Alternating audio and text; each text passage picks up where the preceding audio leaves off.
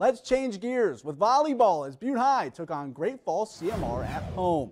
First set, CMR looking for their first points of the game as Allie Olson gets them, hits the ball hard enough to get them into the rafters. Rustlers down 1, Butte in control late in the first set. Emma Fields puts it dead center, no green jerseys around. Butte takes set 1.